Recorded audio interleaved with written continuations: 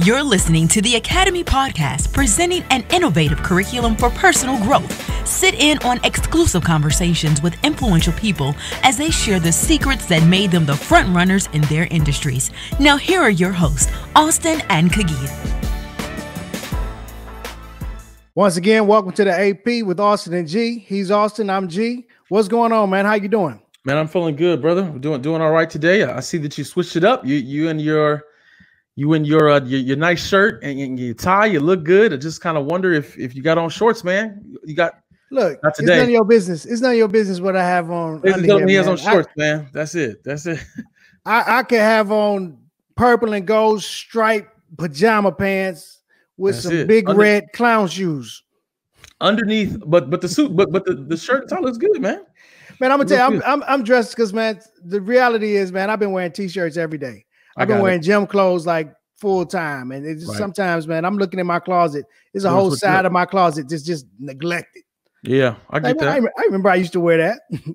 I get that, so man. You have to bring it back. You know, we're not on our typical job, or we're standing in front of people talking. So we're on the computer, man. We're either in polos or wearing some nice shirts, man. But the shirt looks good. The tie looks good, man. Well, thank you, sir. It's clean, brother. What's going on in your world?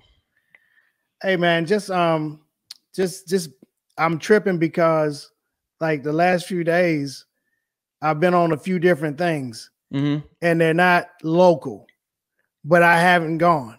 It's just this whole different paradigm, man. It's being able to be at camp meeting one place with folks from all over the states, and then preaching for somebody somewhere else, and I'm still at home. So I'm just kind of traveling all over without traveling. So there's some, I mean, you know, I love traveling. Right. Don't get me wrong. You know, and I love traveling and working.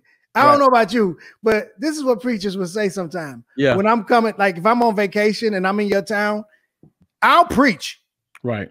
I don't mind preaching. I have fun preaching. So, but they be like, well, you on vacation, man. You can just chill. No, I'll preach. I feel the same way. I'll preach for you. You know what I'm saying? Preaching gives me juice, dude. I love it. Yeah, definitely. So, but now I've been kind of traveling without traveling. So I don't get the benefit of going anywhere, but I'm still and relaxing, having a good time, spending time. Right.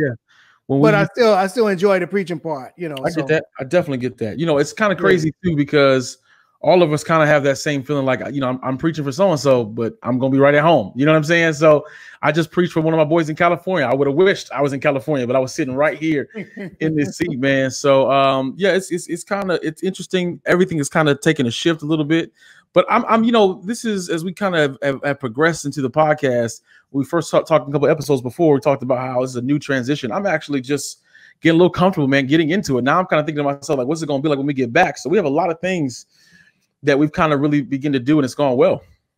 Yeah, and listen, it goes both ways. Now, you know, I can travel and preach for other people, but now we've interviewed people from all over.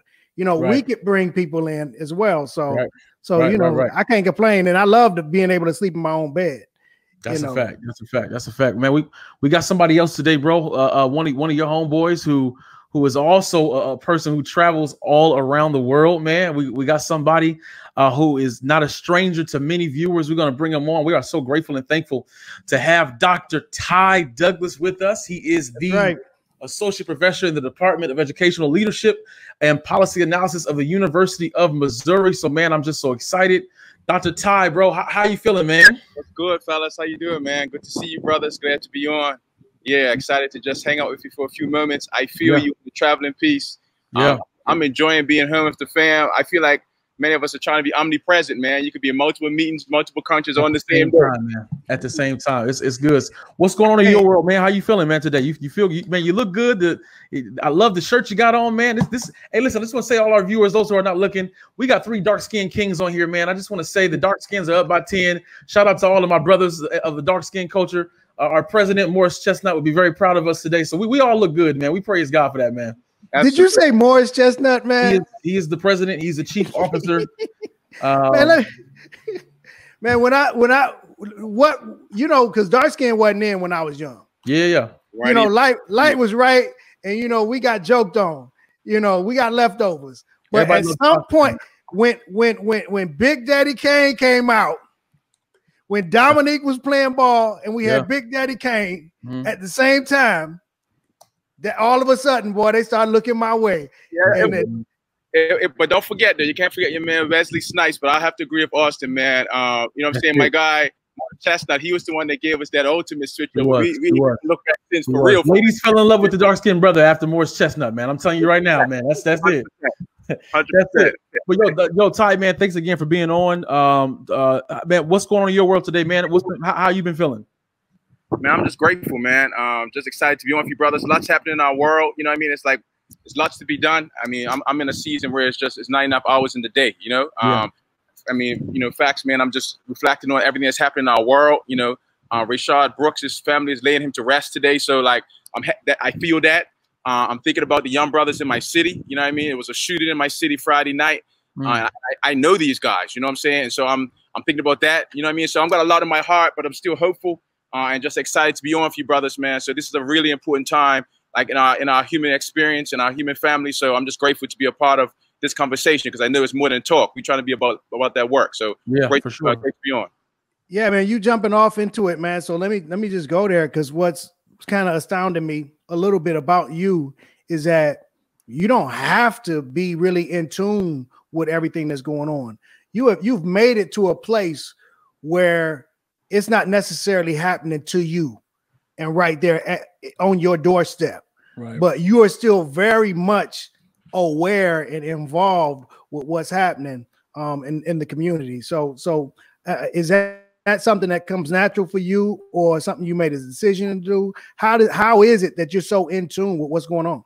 Yeah, man. Well, the reality is, man, first of all, I'm a product of a village. You know what I mean? Like all before the doctor that, I'll never forget, where I started. I started, inside of the room of a 19-year-old college freshman at Oakwood. And she nearly had an abortion. You know what I'm saying? She literally thought about it. She was at the abortion clinic and she said she felt me move for the very first time, while she was at the abortion clinic and knew she couldn't do it, right? And so from that moment, like I've always had this sort of something within me, in the words of Take Six, you know what I mean? Like to move, right? And so it's who I am. This is who I am. I've been blessed, you know what I'm saying, to be a part of a village of people being born and raised in Bermuda. And frankly, man, the reality is that I may have, had some professional accomplishments. I'm blessed to have a beautiful family like many of you.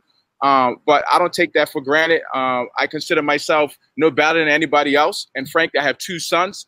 And, when the police pulls me over or if I'm on the streets, nobody asks them, doctor, anything. You know what I'm saying? So the struggle never ends for me. And the struggle never ends for our people. So I'm standing on the broad shoulders of others who sacrifice for me. And I won't stop. Can't stop, won't stop, man. So that's just a life commitment for me. I think that's the mentality we have to have. The can't stop, won't stop. This is something that it cannot go away. We're not going to allow it to go away. I think that one of the things that's critical, we don't usually in the past, something will happen and then a week later the news cycle changes, but this has got to be before us. And I think what's helping us is that it's not just us. In terms of when I say us, it's not just African Americans, but we have over 18 different countries who have stood with signs in the streets. You know what I'm saying? And so it's a beautiful thing that's taking place. But I'm thankful for the type of mentality that everyone is taking. And I just appreciate the fact that we can just have these conversations, because what it says is we are not afraid to address the issues that are before us, and we're not afraid to speak out against things that are right. Absolutely. Yeah, for sure. Yeah, yeah, G. And not to make light of it, but it's funny how, we work so hard to get out the hood. But really, when we get out the hood, we have to still look out for the hood. Right. And so can you help others? I know you say for you it's because that's where you came from. Yeah. So you know where you came from, so you'll never forget. But can you relate, or even you have students who their situation is, man, I got out of that place and I'm gone. I got a new lifestyle. I don't have to see that. Maybe I'll go back Christmas, but that ain't, that ain't where I'm not trying to be with my cousins and them, wallowing in what they wallowing in. I got something else going and I want to keep separate from them. Yeah, maybe it's just the type of people I rock with, man, but I don't really know a lot of people that look like me who think like that. I find, I teach in a predominantly white institution. So, a lot of my students, especially these are future teachers and administrators, I have the opportunity to help to shift their minds around these issues. So if anything, I spend a lot of time challenging them to think about why they need to care about our spaces, why they need to be, you know, unpacking their privilege and understanding anti-racist perspectives, right? So, but the folks who look like me, most black folks that I know, man, like we don't typically forget where we came from, because, you know what I'm saying, that's just not how we rock. I mean, there are some, I mean, you know, and crazy enough, typically Fox News finds the ones that are like that, right? You bring them on. I was on the other day for brother. I'm just like, bro, come on, like, what are you saying? Like, you know what I'm saying? So, yeah, I mean, he's from Barbados. I was born and raised in Bermuda. And I'm like, let's have an honest conversation, even not just about the African American experience, but come on, talk to us about your island experience, right? And so pushing folks to even think about like how and when you came to this country is very different, G. It's very different, Austin, if you came here on doubt, if you came here under the bowels of a boat. You know what I'm saying? If you came here 40 years ago looking for a new life, that's different if you were forced to come here and change. And so I'm pushing our people to really understand and think about not just space, but how you come into a space, how you were introduced to a space, all of that matters. So if anything, like I teach in a space where I challenge my white brothers and sisters, including my Christian brothers and sisters, right? Because I'm actually a lay pastor of a church here, and I'm in the state conference. So for the last 8 years, I've been helping to try to push my brothers and sisters, say, listen, I know you love me. I know you say you love my sons, but like Mike Brown's no different from me. You know what I'm saying? I should have gone literally to the exact same school district, the Normandy school district, as Mike Brown. Deep, bruh. My biological father is literally from St. Louis. So I'm like, wow. I'm like full circle, almost 40 plus years later, I'm back in my father's state. And he was supposed to be a pastor, G. Austin, he was supposed to be, you know what I'm saying, doing what I'm doing. But God, you know what I'm saying, his life didn't turn out that way. You know what I'm saying? He died prematurely. But now 40 years later, I'm back. And I'm able to do the things that he was supposed to do. So I can never just be comfortable, but I can never also be comfortable with folks around me being comfortable with the challenges in our community and just turning a blind eye. It can't happen in my presence. All right, tell me, maybe it's propaganda. As you say that, what I'm thinking about is the fact that if I'm looking at what's being presented through media a lot of times, then I may be seeing people who are portrayed like what I just portrayed. And when in actuality, most of us ain't like that. You know, because you ain't like that, I ain't like that, Austin ain't like that. And so, and now when you say the people I rock with, and then I start thinking, I guess the people I rock with ain't like that either. But I guess that some people in the media are like that. And so maybe that's for sure. And I think we could say the same thing even about narratives around Black fathers. Like I did a show this past week about Black fathers, and the thought came to me. I was like, yo, I can't really think about any Black man I know who are bad fathers. Like, I don't know many, you know what I'm saying? But if you hear the narratives, and that's not to say they don't exist, but the narrative is typically one that's deficit-based if you listen to the media about our communities, our families, our neighborhoods. But the reality is, I believe there's a lot of positive things that are actually the norm, but typically the focus of the media is to shift that towards something that's not always representative of the best of us. Man, you slapping us right in the face, Doc. Yeah. And you know, I like to think that I've never gone for the okie doke. I like to think I've never believed just what I seen, you know. But the reality is, man, you just opened my eyes, because I kind of believe the hype or believe somebody else's narrative. We gotta watch that.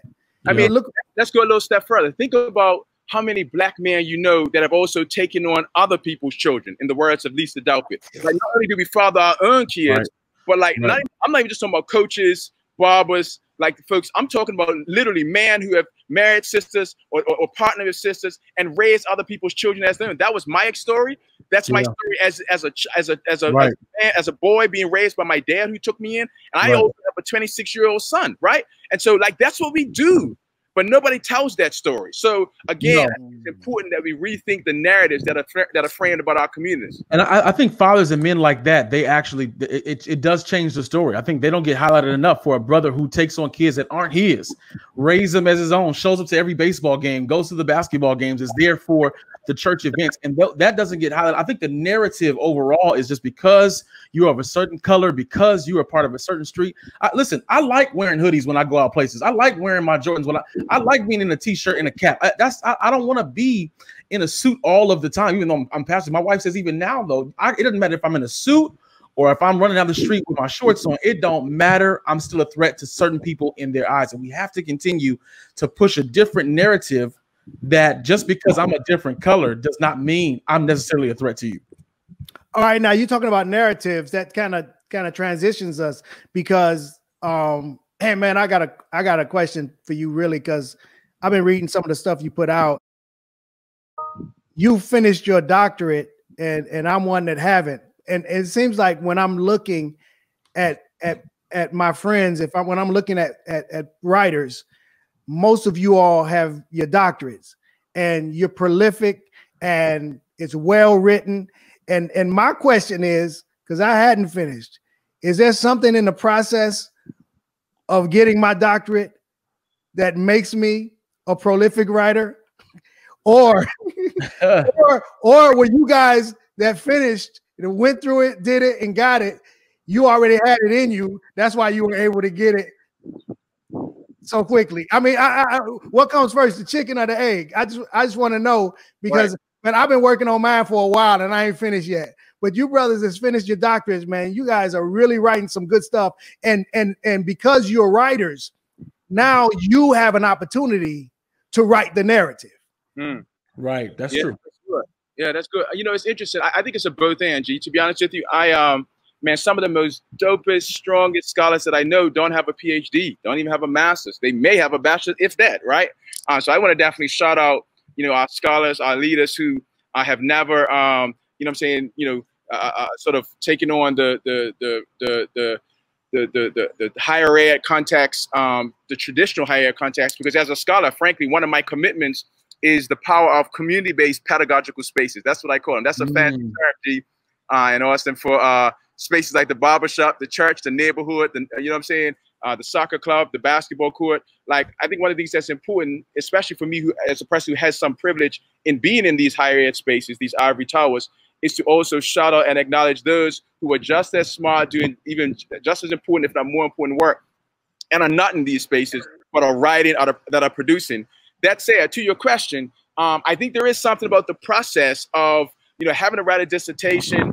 That, I mean, a dissertation in and of itself is effectively a book if you think about it strategically, and if you write it in such a way that you can, you know what I'm saying, do the pivot and then produce it as a book, right? So there are perks to the process of having to do it.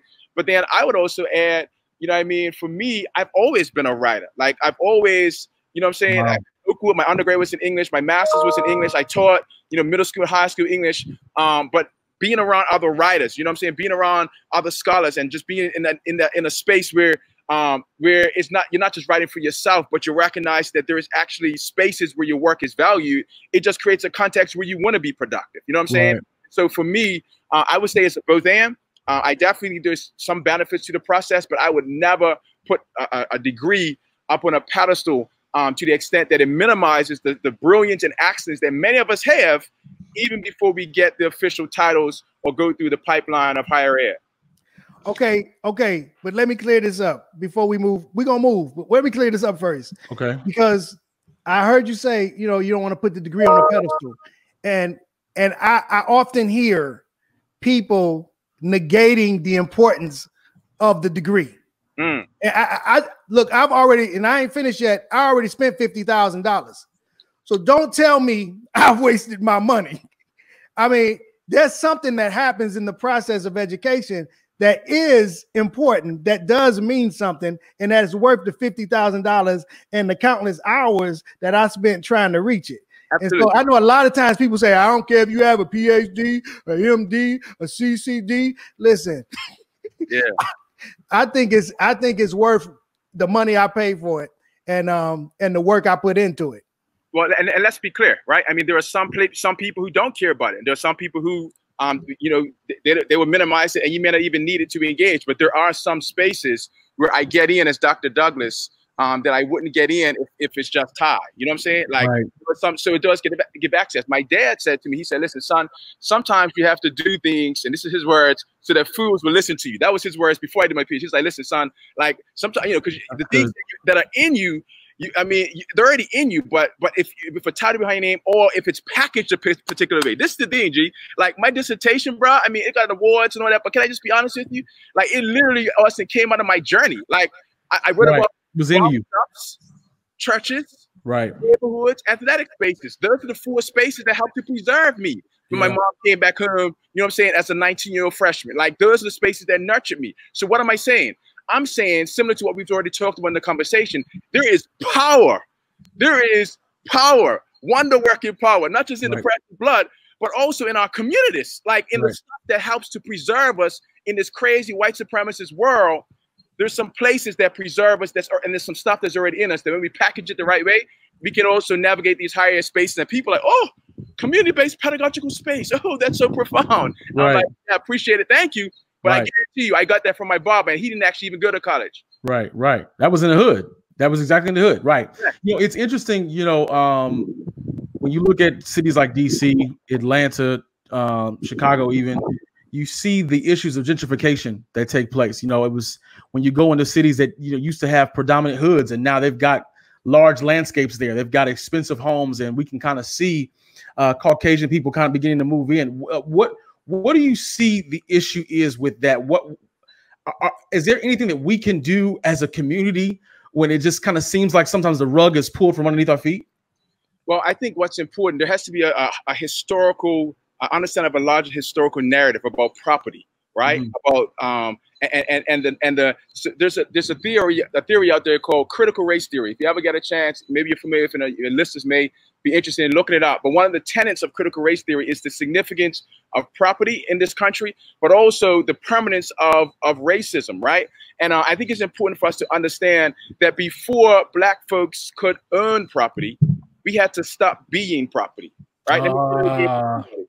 Before we earn property, we had to stop being property. And if you study the history of this country, you will see that there's a legacy of discriminatory policies that have impacted the access that Black people have had to property. For example, something called redlining, where you look at how Black communities were undermined as relates to the value of our houses, not because our houses were any worse than any of the other houses that were owned by white folks, but because policies literally like took the rug from under the value of our neighborhoods and effectively undermine our economic power as relates to real estate and as relates to property. So I say all that to say that when you couch the gentrification conversations in a larger historical narrative of not just physical property, but the fact that Black folks were first seen as property, and we've always had to fight to be fully human in this space, it shouldn't surprise us when there's manipulation around values of literal property, while also always trying to displace Black and brown bodies out of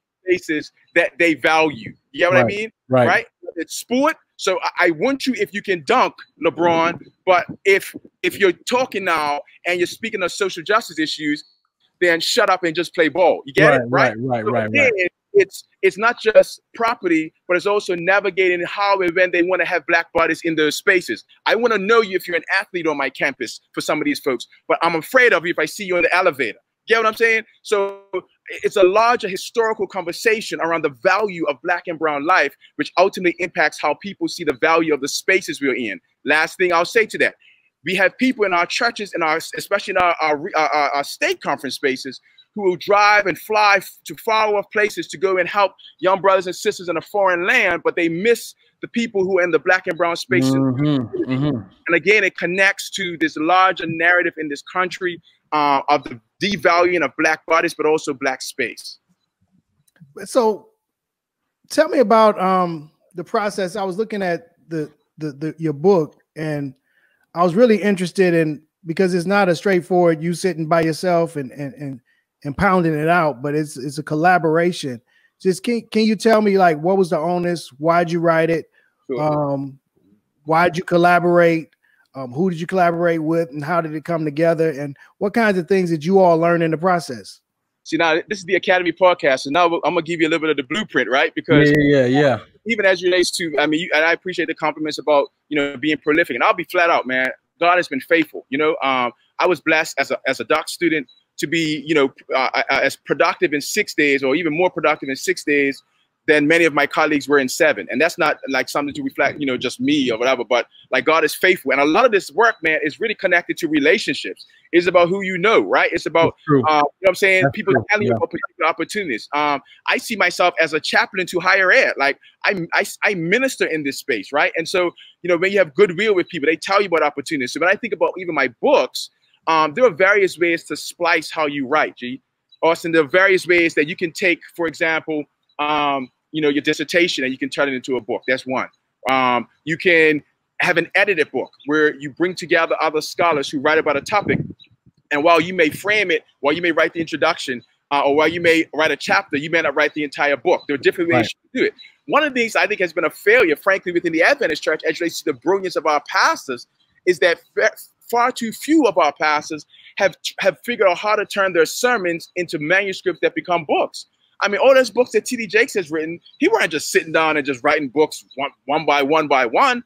He had folks who were helping to take his sermons and to transcribe them and to then contextualize for different audiences, and boom, it's a factory. They begin to come out. And so for me, the book that you're referring to, Campus Uprisings, How Student Activists and Collegiate Leaders Resist Racism and Create Hope, that came out of really an 8-year journey of being here at the University of Missouri, which is an epicenter for the uprisings that are taking place right now. I have to remind folks that before Colin Kaepernick took a knee, our student athletes stood. I don't know if you remember in 2014, 2015. That's right. Like, what happened on our campus sent shudders, reverberations all across the NCAA context, because these guys showed that they could bring this whole enterprise to a screeching halt.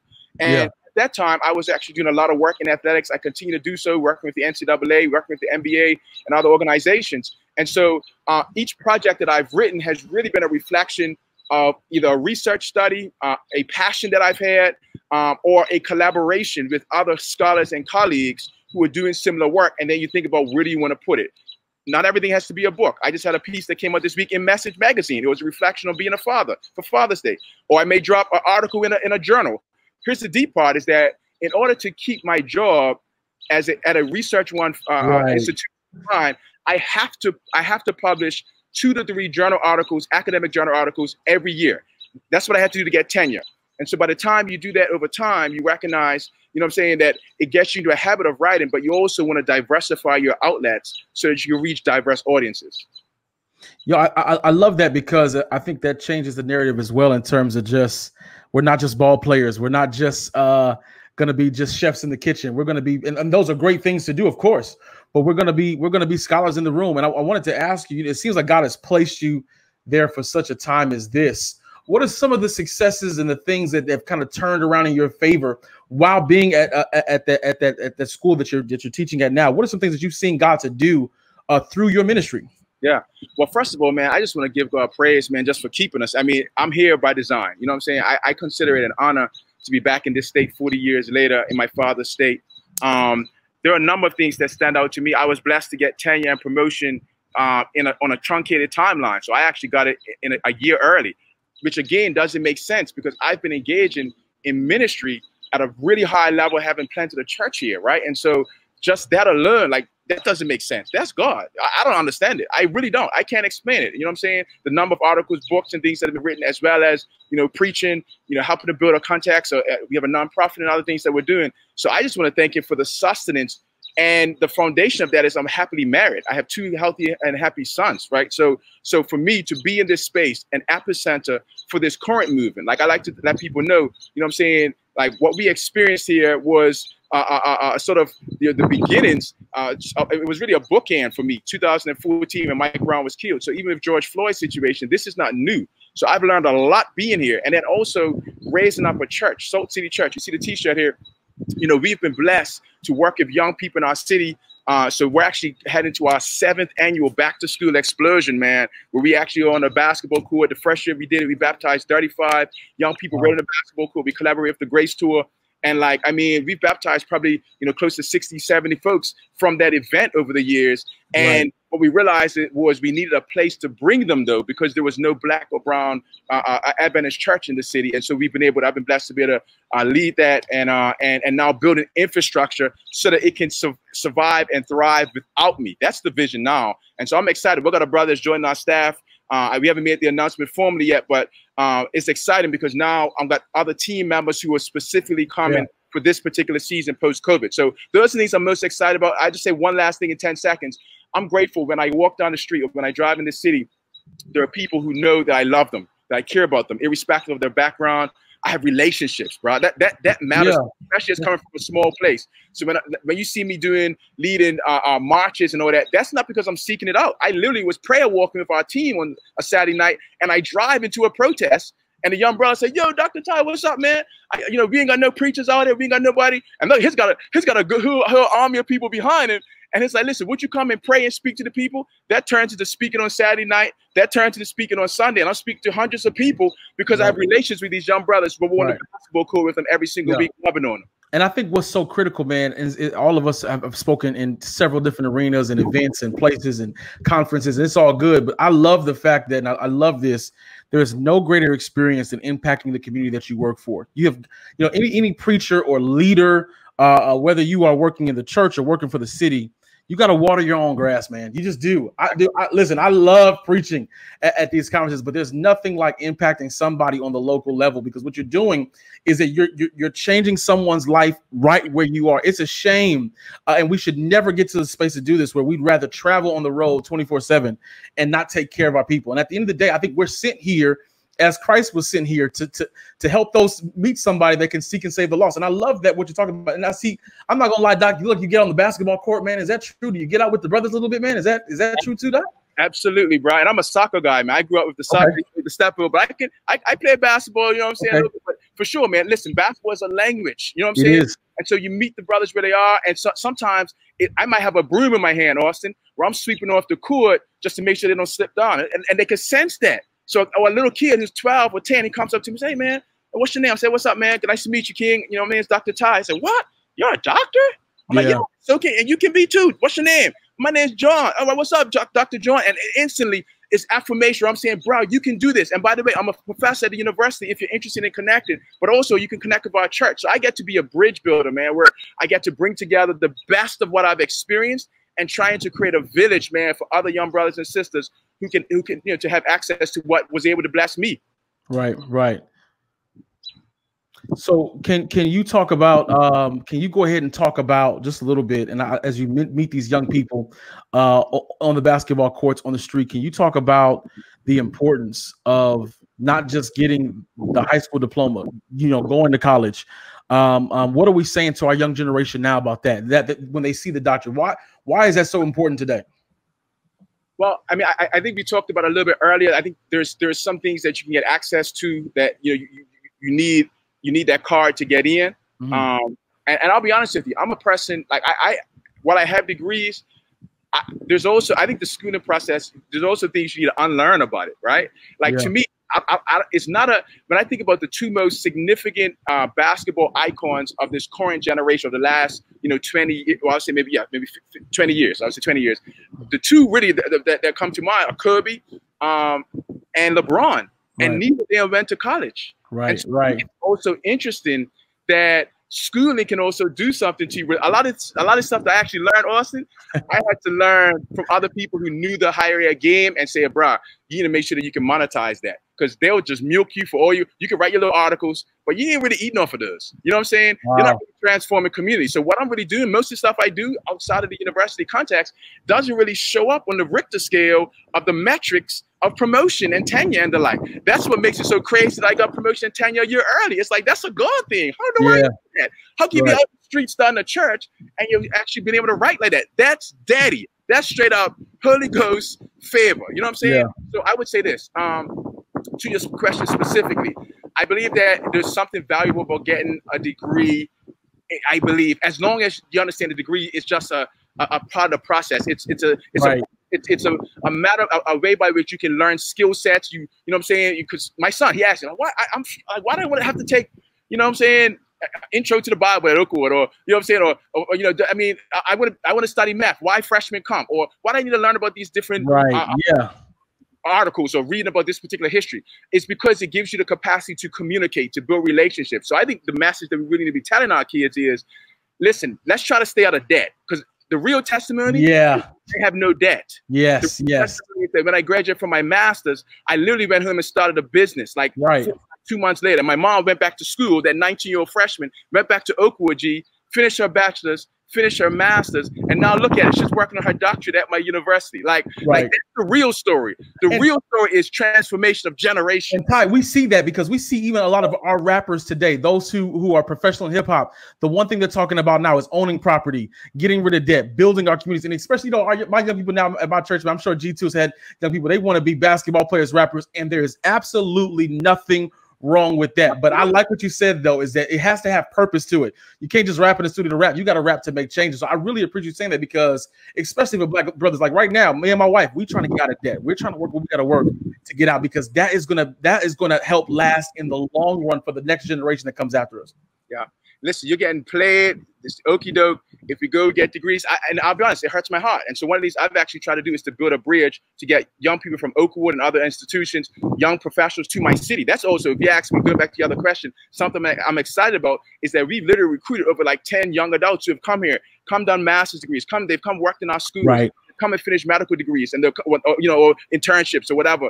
And we've also now working towards sending our students, our young people from our city to the Oakwoods, right? So building that that reciprocity, right, and building that bridge. And so I think it's important that the message that we're sharing is not just the monetizing piece, but understanding the degree isn't really what does it. There's something powerful about being in the environment. Like E.T. was saying, right? Get to the spot. You know what I'm saying? It wasn't just about the class at Oakwood. He would tell you, it took him, 12 years to get a full-year degree. But there was something about being in Huntsville, Alabama, from this young brother from Detroit to get there. There was something for me about getting from Bermuda and being in the space where I could see and hear Doug, and I could be around G and the folks who, you know what I'm saying, who poured into me, right? Like there's something about being in an environment that says, yes, we can.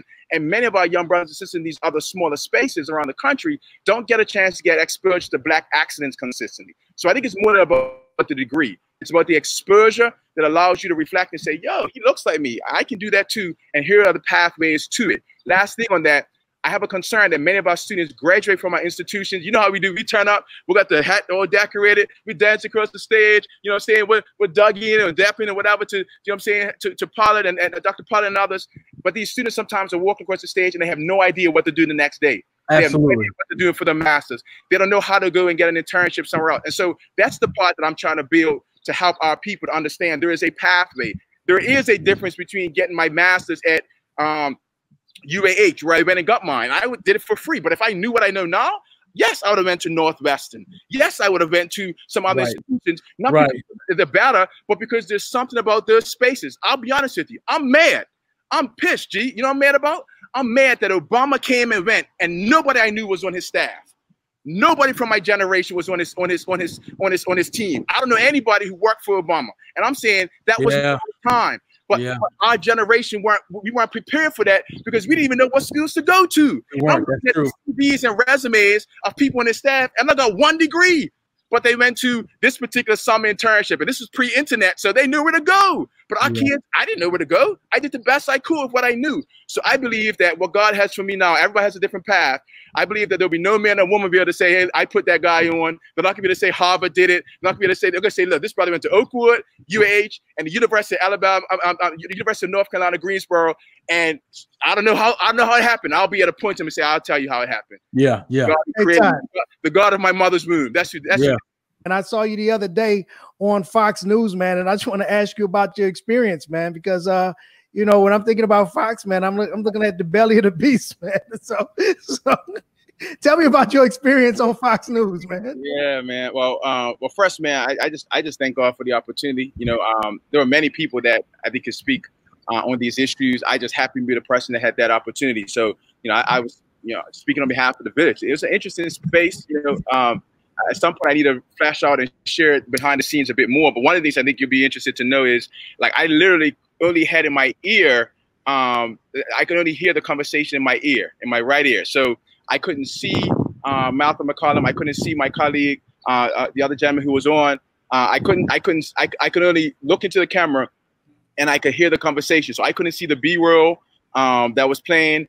And literally, when I think about it, my wife and I were talking about it afterwards. You know, I mean, it was a moment where, you know, E.T. actually says this. We talk about, you know, preparing for the opportunity of a lifetime and the lifetime of an opportunity.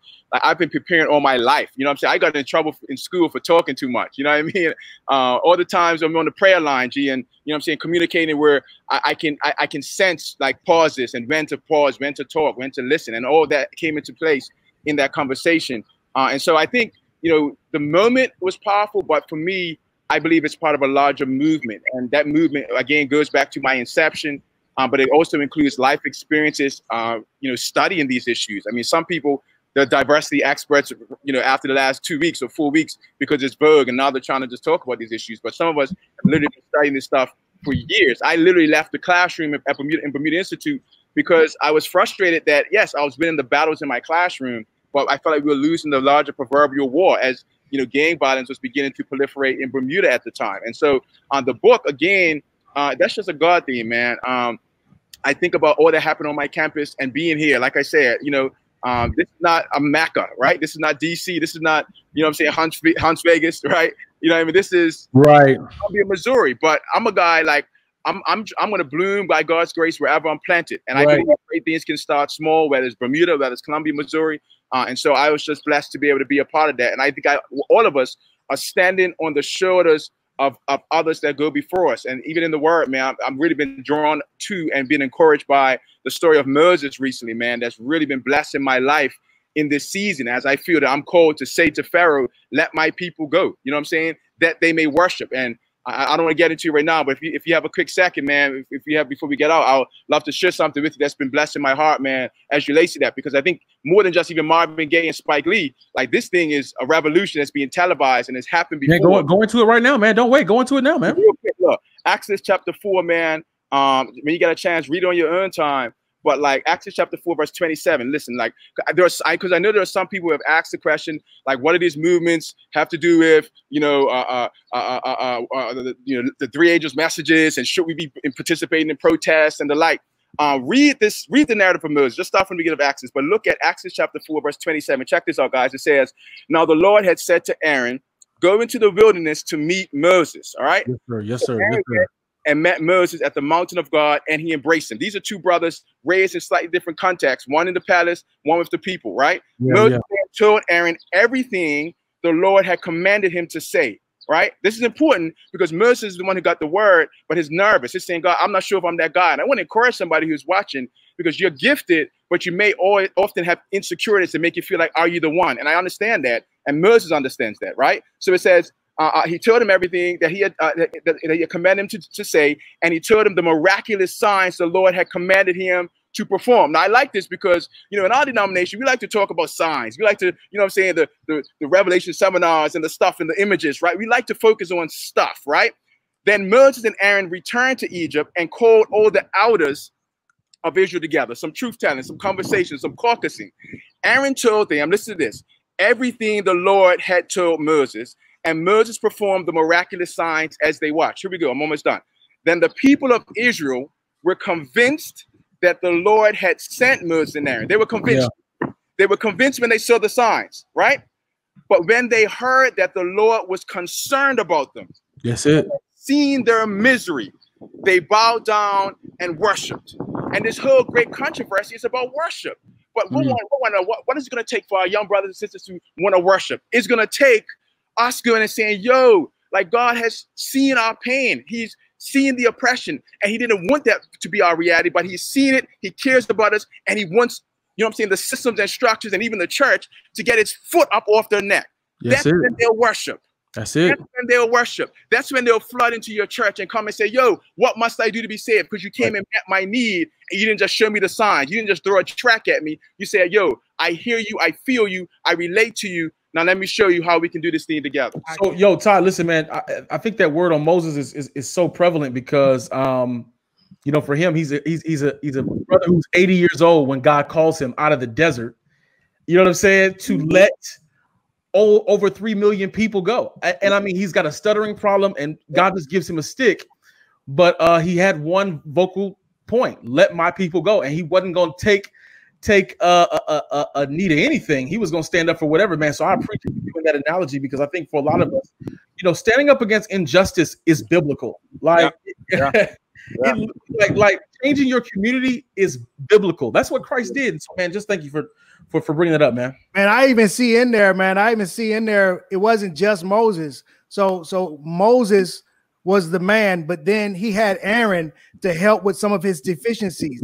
And Moses and Aaron both didn't just go talk to Pharaoh, but they also grabbed the leaders and talk to the leaders, and then and the rest of the people. So there was a lot of moving parts in there. It's not a solo thing. It's not just Moses hearing the word from God, going straight into Pharaoh and slapping Pharaoh in the mouth and telling him to let the people go. But there's a lot of people involved, and so I just appreciate the moving parts. I appreciate that because I know I got some deficiencies, but I know just because of my deficiencies, it don't mean God can't use me, because he'll have somebody that he's been preparing, maybe my own brother. He's been preparing somebody that could do the very thing that I might have a shortcoming in.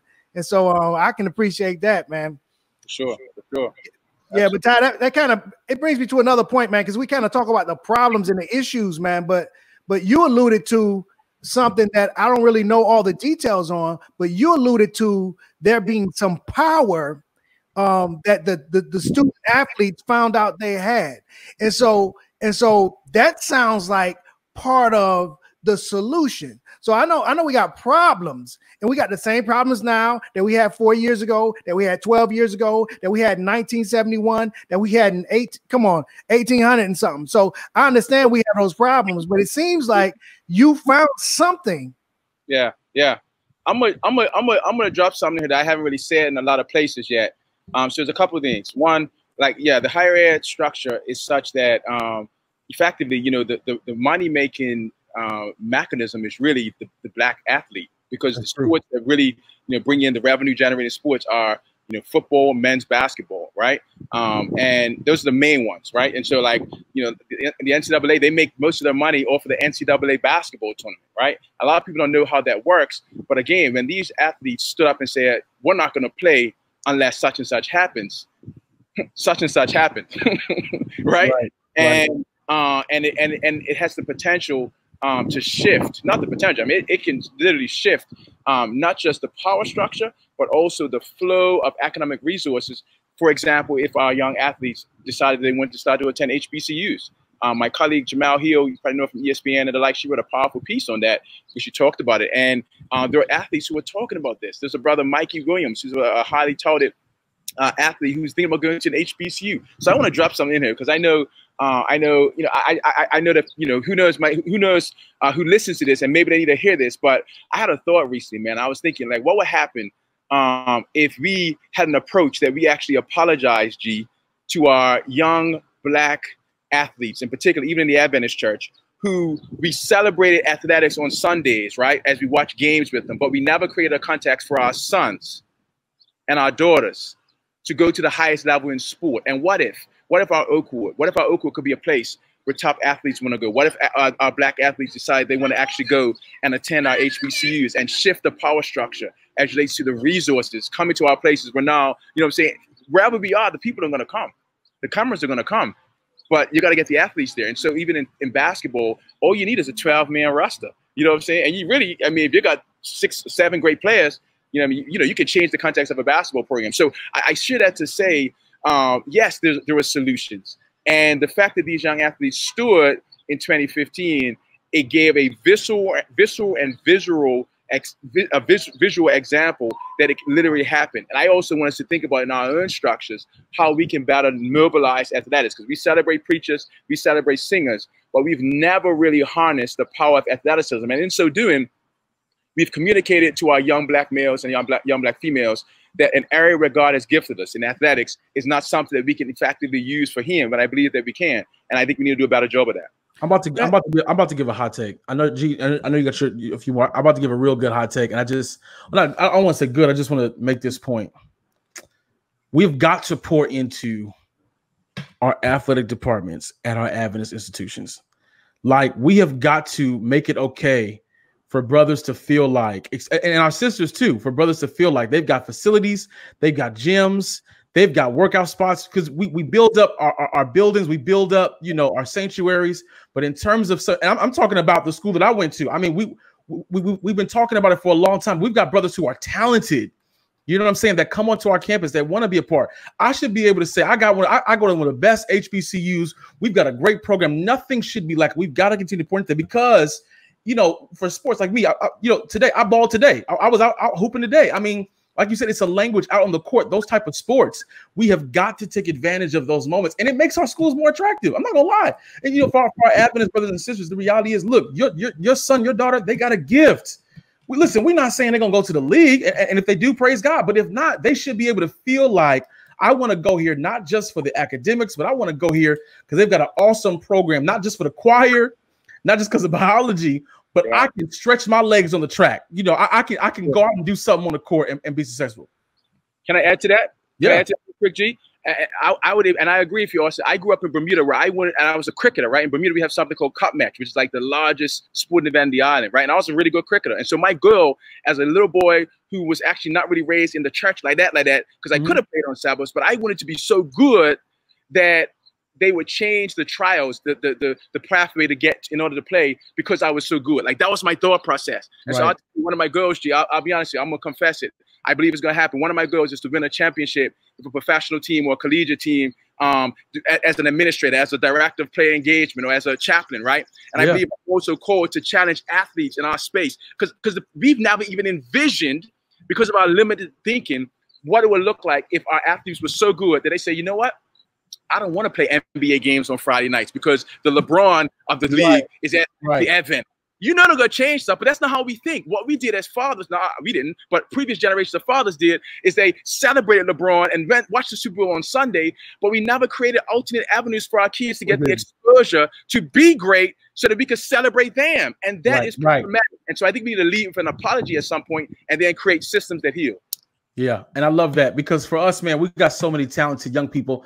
Anybody who's listening, man, we got some folk who are talented who wanted to play. And I do believe this, man. There can be somebody who speaks up on some social justice issues as a college student that can be one of the best players in the country and make change. So I love that. I love that. So what I hear you saying, Doc, is that these students were positioned to clog up a system. They were positioned to where they were able to make a decision that would shut something down. I saw also, still in the athletic realm, I saw when the Phoenix Suns wanted Charles Barkley that he wouldn't go until they recognized Martin Luther King's birthday. And so they made that change so they can get Charles Barkley. And I think the question for us is, where are all the spaces in life where it narrows down to a point that there's some black person in the way, and that black person can take a stand and have something change. I love the fact of what Rusty meant to NASCAR, and where are we? It's not just sports, but we ought to recognize all the places in life where we're positioned to where, oh, it is our time. This is me. Yeah. Oh, I am in a position that Esther was in for such a time as this. This is where I'm supposed to be, and this is where I'm supposed to take my stand. And we ought to kind of try to figure out where those places are, and when we find ourselves there, not to just sit down and get along to go along to get along, but to go ahead and stand up, just like LeBron, just like the Mizzou players, just like Esther. I mean, just like Charles Barkley. We got to find those places, though, man, and recognize when we're there.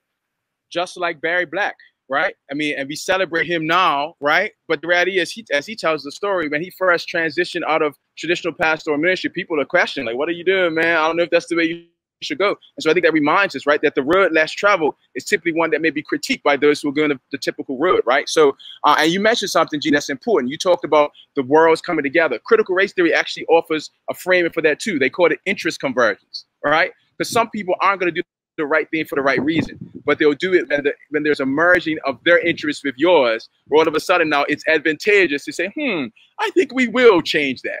You know what I'm saying? Like, one of my propositions, I want to propose that the NFL actually starts to play the Black national anthem during the NBA games. Like, you know what I'm saying? That's one of my suggestions for Roger Goodell. You know what I'm saying? Like, interest convergence may cause that if the brother said, you know what, we're not playing until, right? So again, like, some people will do the right thing for the right reason, but most people typically do it because they have to. And that's frustrating for me as a leader. I want us to address needs before they become demands, but the reality is most of the leaders that I've seen actually have to make change typically do it under duress. And that's actually what the book Campus Uprisings actually highlights. And it also includes not just Mizzou, but it also includes Howard University. So my co-editors are Dr. Kimmett Shockley and Dr. Ivory Tolson. Dr. Ivory Tolson is a scholar who's written some great books on. One is called No BS, No Bad Stats. Dr. Kim Shakti is a Pan-Africanist, does some really great work in that space. And the book really gives context for Howard, but it also gives context for Andrews University's Uprising, the It Is Time movement. So there's a chapter in there from President Luxon. There's a chapter in there that includes Polite. So there's an Adventist connection to it. So make sure you go and get a copy of that book. Teachers College Press, which is one of the top academic press in the world, and it includes the voices of students, staff, faculty, administrators, senior administrators, and everybody else in between. So I think it's a timely project for multiple reasons. Hey, and Ty, man, I was just about to lead into that, man. We ask all of our guests, tell us about how we can find your books. Where can we find you on social media? I'm a young preacher. Want to bring you in virtually until it's time for us to start flying again, as G mentioned earlier in the podcast. Where can we find you, man? Hey, before you do it too quickly, I would love for you to just go through your books. I mean, you don't have to spend 5 minutes on each, but if you can just tell us about the books that you've been a part of. Sure. So it's funny, man. I have 5 now, man. And the first one, I believe the first one that dropped was 12 Shades of Man, was a project that I had the opportunity to edit with Jeremy Anderson and Eric Thomas from our prayer line, and has a powerful chapters, 12 different chapters from 12 different black males, 11 black males, one brother, Latino brother. And that's a project that I think you want to get. Spirit Reign is the publisher. Check that one out. I also have a book with my wife. It's called So Amazing, Her Story, Secrets to Finding and Keeping a Great Man. And I promise you, it's really not about me. Like, the great man is Christ. But we do have a very powerful and unique story that, is his own sort of ministry. So we have a ministry called So Amazing Life Today. And if you see the shirt, it says SALT, right? That's the name of the church. So Amazing Life Today is the meat of the sauce. But Salt City Church is what we will leave here in Columbia, Missouri. And it's a global movement of raising up churches, particularly in cities like this one, where you don't have black churches, right? In the Midwest, there are many cities like Madison, Wisconsin, and others where you only have state conference churches, but you have young adult Christians who pass through these cities for graduate school, for work opportunities, but a lot of times they don't stay long enough to raise up something. So we've been blessed to be here for 8 years to raise up something that is substantial, that will outlive us. And so that's one of my highlights of this work and being in this space. And then we have, I have another book called Border Crossing Brothers, Black Males Navigating Race, Place, and Complex Space. That actually emerged out of my dissertation, which was an award-winning dissertation that won a dissertation award with the American Educational Research Association. The book actually won 2 awards. That's by Peter Lang Press. Check that one out. And then this last year, I've dropped 2 books. One called Choosing to Teach, Choosing to See. I believe the subtitle is like Readings for Those Who are Entering the Noble Profession of Education. And that's actually a project I led with one of my graduate students, Dr. Ransford Pinto, is actually a doc student of mine from Ghana, the great country of Ghana. And he's actually the second author, editor on that one. And then finally, Campus Uprisings, which is the project that we've talked most about today, how student activists and collegiate leaders resist racism and create hope, by Teachers College Press. I'm working on a book now that's actually going to be focused on the study I did for athletics. For the NCAA, I had a grant in 2014, 2015. So that's a book that's going to come out. I'm also currently working on a project in South Africa and a documentary on 2 Olympic athletes, South African athletes there. So lots of different moving parts. You can find me on social media. Just find me at Dr. Ty Douglas, DRTY DOUGLAS. That's IG, Twitter, Facebook as well. We have a page, So Amazing Life Today. And, you can find me in that space. And, of course, my website, drtydouglas.com. And feel free to reach out. We seek to just be a blessing to people, man. We seek to love on people, and we try to be able to leave people better than we found them. So I hope that as you've been listening today, that's been your experience. Hey, Ty, man, I'm behind a little bit. I turned around on my bookshelf, man. I was able to find 2 of the books, man, but it looks like I'm counting slowly. I only can count up to 2, man. So I got to catch up. Hey, hold them up again, G. Hold them up again, man. What you got to catch up, man. I got to get some more of the books, man. 12 Shades of Man and so amazing. Yeah. I have this one in my hand. This is the Campus Uprising one. You can see it, man. And we got a bossy book trailer for it, man. That was done by my guy, man, Javen Cornelius of Shoeshine Media. So yeah, we're trying to change the game a little bit, man. I'm always trying to get to the people. So the books are not just for the academy, but the books are also to try to make it relevant to our people in the streets. And so I use book trailers and media to also do that. Sure. Yo, for those who are listening, man, we're gonna make sure for on our Facebook and YouTube, we're gonna drop the links for the books on Amazon, anywhere else we can find them, man. We'll make sure that we get those links out to you for sure. All right. Well, we're so glad that you all joined us today on the AP. Listen, I know you've heard something that can help you in your life, that can help you through the time that we're going through. And you know somebody that can use it. So share it with them. And when you share it with them, tell them to share it with their family, and tell the family to share it with the friends. And so that we can all benefit from what Dr. Ty brought to the table on today. You've been listening to the Academy Podcast with Austin and G. Hit the subscribe button and come again. You can find us on Spotify, iTunes, YouTube, and of course, Facebook. Oh yeah, and if you know someone who could use the information you just gained, take a minute to share. Much love from the AP. Peace.